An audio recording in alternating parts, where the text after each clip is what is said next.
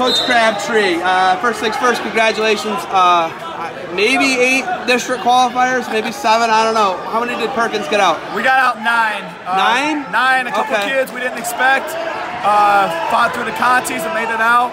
So that's what made the number a little tricky. So we got 9 out, and it was a good day. What would you have done if it would have been double digits? You really would have been confused, right? Definitely. You know, but it's all fun. You know, we just, as coaches, you just go from mat to mat, and you know, coach them up, and then add them up at the end. All right. So I talked to Scott Detroit last week. He's a No Carbo Rocket. You've been all around, by the way, but forever you're rivals with the St. Mary's guys. Now you work with the OAC. It's like this crazy relationship, but it's a good relationship. Would you agree? Absolutely. When I first started coaching back in 2000, and Jude was the head coach of St. Mary's, we were bitter enemies. And as time went on, they started getting bigger and bigger at the OAC, and Jared and Jude approached me about my wrestling knowledge and going around and helping them out. And so I've slowly got involved with them, and it's been a good relationship. It's actually helped us personally and wrestling-wise, and we're trying to promote the sport and make the sport stronger. And there's no question this is the toughest, you know, grade school series, state series, and junior high in the state. I mean, I'm sure you wouldn't question it. You would probably agree, but what do you want your kids that wrestle in this to get out of it? You know, you're a head high school coach. What do you want your junior high kids to get out of it? Your sons have wrestled in it. What do you want them to get out of it?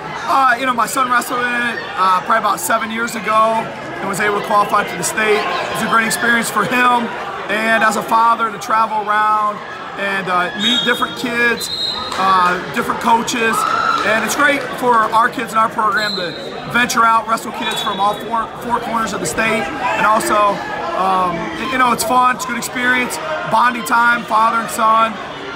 You know, like I always did with my son, we'd stop at the biggest gas station on the way home, get whatever you want, win or lose.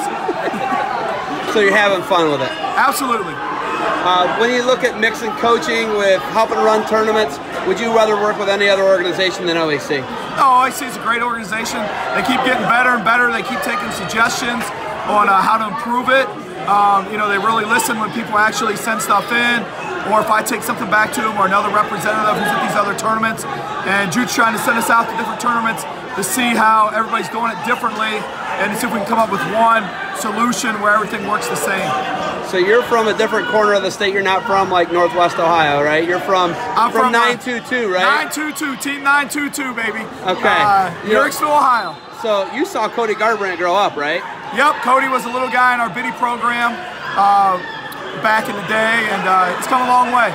It's a little different though. I guess the Claymont culture is way different than Sandusky, Perkins, St. Mary's, Sandusky High culture, SBC culture. How would you compare the two areas in wrestling? Good question. In Yorksville, there's not much to do, and so to keep them out of trouble, keep them on a you know, a good way of life, they have the wrestling program, and there's always people in the room pushing them. And people always give back who came through the program. Alumni stick around and they help. They want to make the program better. They got 2 different clubs. The Warners just started another elite training club down in that area. We got Team 922. Everybody has their own youth program also. So there's plenty of opportunity to wrestle, and they're trying to gobble up all the kids before they find that other sport with the round ball. I'll tell you what, I've never thought I'd stump you with a question or have. I'm very proud of myself right now. You always got something to say. I like it though, but very different cultures. There's a lot to do in Sandusky, Ohio. Well, with Cedar Point and Lake Erie, you know, we don't have that down in Tuscarawas County. It's hard work, discipline, and you know, kids can either go the right way or the wrong way, just like anywhere else, but you know, down there they don't have all that extra activity to do, so we try to keep them straight and narrow with wrestling and teach them how to get back to the programs. Do you teach at Perkins High School? Yes, I teach health and phys ed. Do you know the principal at Perkins High School is a 1998 Oak Harbor High School grad? Unfortunately, yes, I know Jeff Harbaugh is. One of my best friends. Yes, I'm sorry for that. I feel really bad, but I'm sure he's doing a good job there, right? Excellent job, excellent job. Keeping us, he's, you know, very level-headed, and he's all for the staff. Why you're so complimentary. All right, man. You got anything else for me?